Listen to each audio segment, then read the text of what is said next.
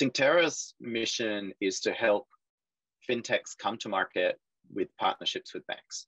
So the way you should think about it is every day, new ideas and new communities are forming around financial services. And what we see is things like folks who are wanting to create a bank for people that like pets, someone who likes to create a neobank for people that are in the medical industry, maybe doctors or nurses or whatever.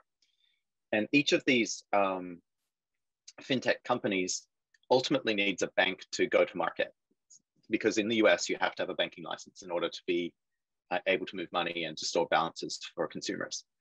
And so the challenge is, if you're a fintech, most of them are getting started who have relatively limited resources and yet have to go and create a bunch of relationships with a whole bunch of tech companies, like someone for know your customer KYC, someone for managing the ledger, keeping track of the transactions that posted to the account, someone to print debit cards, and so on. And what we do for fintechs is we build all of the APIs they need to launch a neobank. So we help them deal with all of that complexity of business relationships. We deal with all of that in one go, and we've made it a simple one-stop shop connection to us, and then we deal with all the partnering that's needed. The second part of the problem for the fintech is they need a bank.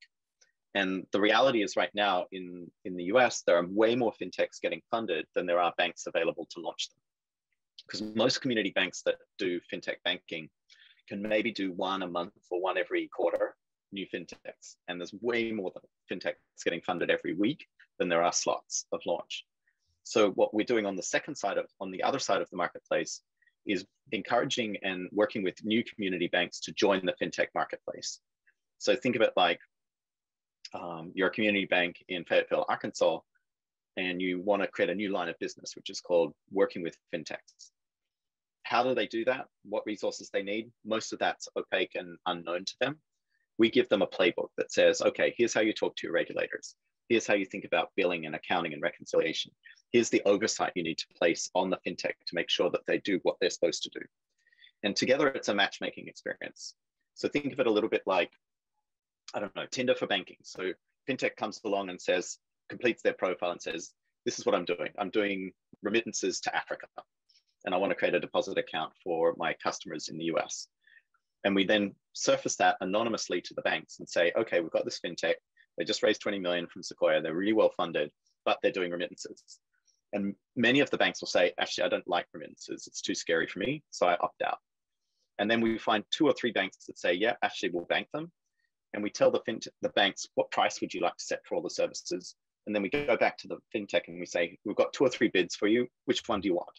One's a little bit more expensive, but can launch tomorrow. One's pretty cheap and they can launch in 6 months. And one in the middle, that's about medium pricing, but they want a 3-year contract. And so it's the decision for the fintech is price, time for launch, and duration of relationship are the 3 drivers that really matter. So that's in a nutshell. Two-sided marketplace, fintechs on one side needing bank partnerships, banks coming into the marketplace, becoming supply. So demand is fintech, supply is banks, and then helping them price and meet in the middle. And then once they agree on a relationship, we let them sign contracts between each other. And then we, Synctera, operate the whole platform for everybody.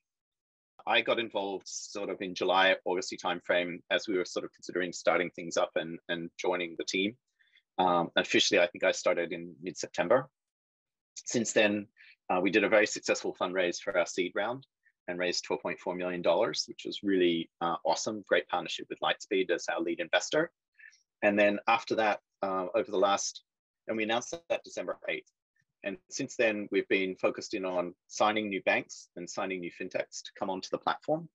And what's been really interesting is we've not had any sales team. Our first 2 salespeople started yesterday, which is like crazy.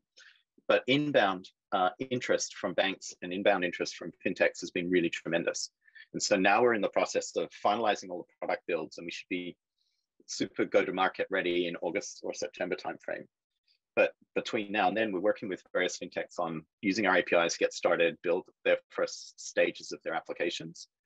And the trick now is sort of managing all the demand, growing out the operational teams to actually take these projects to market, and sort of follow the natural crazy hockey stick of growth, which is really fun at the moment. 2 or 3 folks that are playing in the same game as us of offering a set of APIs to FinTechs. And those are Unit, Treasury Prime, and to a certain extent, Synapse. There's also a company called Bond, but they've been less prominent of late. In the marketplace in general, we see Unit and Treasury Prime as the folks most commonly, a FinTech will come to us and say, hey, I've been talking to these guys. Do you have some feedback, and so on? So those ones are pretty top of mind at the moment. The market is really, really large. So at the moment, it's not a scarcity of customers. There's more than enough deals for all of us to absorb. Over time, I suspect a couple of us will end up taking a more lion's share of the marketplace. And I think what's going to drive that is going to be a combination of, do you have really good pricing to the FinTechs? And do you have good opportunities and launch opportunities? So can you get customers to market quickly in a safe and compliant manner? And the difference in many ways between us and most everyone else in the game is we're not actually pricing the service, the banks are. So if you're doing a deal with somebody else, basically the FinTech comes along and they get a price sheet and that's the price. And maybe you get some volume discounts, but that's it. In our model, we'll actually give you 3 different prices based on the different banks' desire to win the deal. Some banks will say, I really, really need deposits because I'm doing a burgeoning lending business, so I'll give a lot of interchange to the FinTech. Another bank might say, you're a really risky FinTech and you're doing crypto, so I'm going to be quite expensive, but I'll bank you, and realize not every FinTech will be able to be banked. And our job is to both supply the FinTechs with the best price, but also to look at giving them different opportunities. So for example, there are very few banks that will do business with cannabis FinTechs. But there are plenty of cannabis FinTechs that are trying to solve last mile of how do you give money to the person delivering your cannabis. And there's various regulations, it's complicated. And so finding the right bank partner for those use cases is difficult. And what's interesting about the model as it expands over time is because we will give FinTechs to different banks across the ecosystem, we'll not have the risk of any one particular bank saying, I don't want to do this anymore, or getting some sort of overcommitment and being told they have to slow down, because we'll have multiple opportunities. So how did someone win in the market? Right now, it's pretty wide open. It's more about showing that you can create value and creating products that are sensible and useful to the FinTechs, and really focusing on what they need. So for example, most FinTechs are going to get to a point of wanting to offer a subscription service. And the subscription service might be, $10 a month for child cards for your debit card. Or it might be you want a premium platinum card, we'll charge you $9.99. If you're a FinTech today, you have to go build that, some sort of charging system, some sort of scheduler, and so on. We're building that into our platform because we know all the FinTechs need it, and it's one less thing for them to build. And that's our continuous focus. What are the FinTechs building across the board? How can we build those capabilities for them? And be less focused on what's banking as a service and more focused on what does a FinTech need to be successful? And by FinTech, I mean neobank, remittance company, that sort of thing. So our customers are the banks, and we think of them both as customers and distribution partners. And the way you should think about it is we build or source technology for financial services, and then we resell it via the banks. So imagine something like our ledger. We built a ledger. The normal price a FinTech would be prepared to pay is somewhere between 50 cents and $1 per user per month for the ledger. We actually give the ledger at cost, $0, because it's Google Cloud, it's cheap, it's nothing, to the banks. And we tell the banks, price the service between 75 cents and $1 per user per month to the FinTechs. And we rev share the revenue 50-50 with them. So if they charge $1, we get 50 cents, they get 50 cents. Similarly, if the bank is offering their debit card license, the revenue model for debit cards or for interchange rev share is something along the lines of FinTech keeps 80 to 90% of the revenue earned on the debit card swipe, and the bank keeps 10 to 20%. We, Synctera, take half of whatever the bank keeps. So if the bank can win a deal at 80-20, so think 100 bips to the FinTech, 40 bips to the bank, we would keep 20 bips. And for our 20 bips, we operate the whole platform for the bank. We do the reconciliation, we run the card processing, and so forth. So our model is very, very aligned to the bank's success, which is they set a price, we give them the services at wholesale, and the delta between wholesale and retail pricing, we split with them 50-50, adjusted net revenue, basically. So the core of the platform is the ledger that we've built, which is the way to keep track of all the transaction activity across all of the fintechs. And we use it to both flag transactions that seem dodgy from a fraud perspective, but also to recognize, what's your balance, what's transacting, and so forth. And our ledger has two modes of operation. One is passive, where we just ingest all of the transaction activity from a fintech, and the fintech does its own thing. And think of that like a fintech's already built an app, they're running on a bank, the bank needs better tools to monitor and manage the fintech. We provide that service. So we're not invasive into the fintech's app. They don't even have to call our APIs. We just take all the data from Galileo or Marketo or Finxact or whatever, ingest it, track all the ACH activity, and then we know what's happening in their ecosystem. So that's one mode. And then there's primary ledger, where we are the source of truth for the transactions.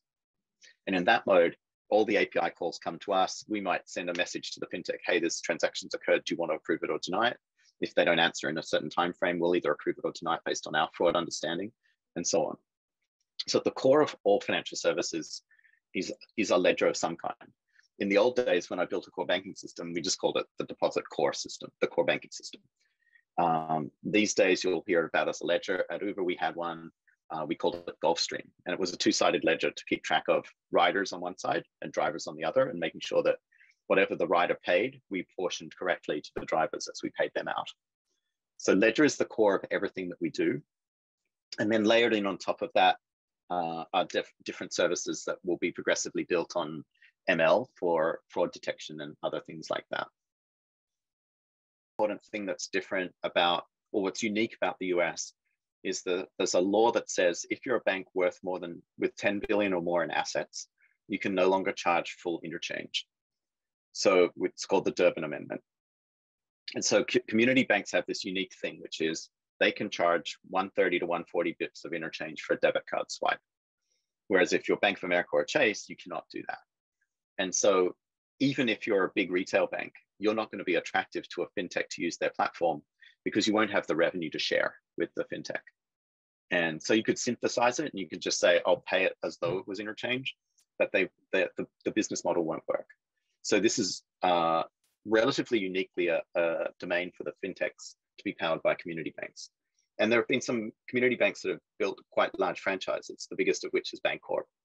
But there's another one called NetSpend, and there's another one called MetaBank and Green Dot as well, who have built lots of fintechs and have built out a business of reselling their license to others. But they all have to stay below the $10 billion cap, or else they're not attractive anymore.